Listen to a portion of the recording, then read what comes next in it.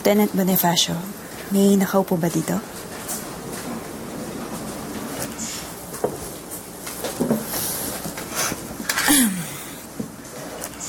Saka nga pala, nalaman ko yung pagtulong mo sa mga taga Barrio Santo Francisco. Pinapaabot nila yung pasasalamat nila sa'yo. Alam mo, nakakalungkot ngayon nangyari. Buti na lang nandun ka para tulungan sila.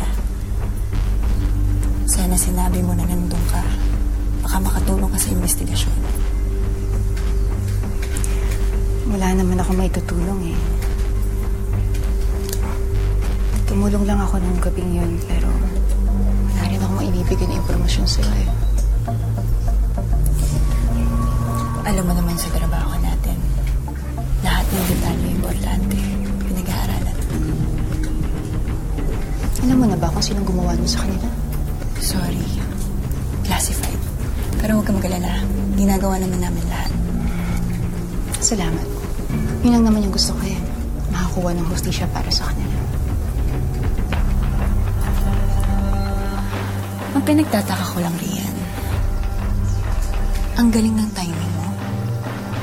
Andun ka sa lugar nung kinakailangan ka nila. Kataon lang. Tuwing day off ko kasi bumabalik ako sa kanila.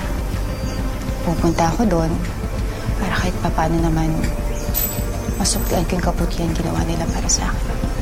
Iba sila ngayon sumagip sa buhay ko na aksidente ako. Check mo sa records. Naka-file yun. And that's not classified. Saan tayo nila?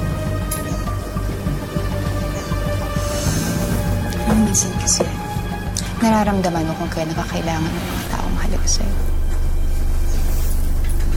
Tama ka naman dun. Kaya nga ako, I always trust my instinct.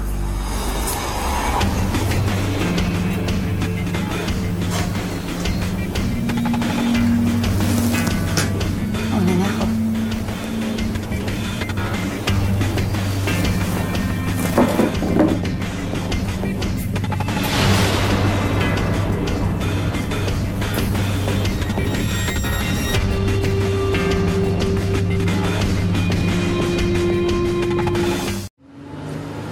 Tungkol sa Barrio Santo Francisco, may problema po tayo. May nakatakas. Wala akong pakialam kung paano mong gagawin. Basta't ang gusto ko, maubos silang lahat. Wala nang isang matitira dapat. Handaan mo. Anak ko ang masasabit kapag ka nagkagulo.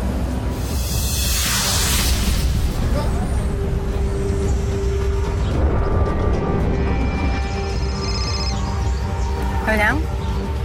Papata na ako. Sige.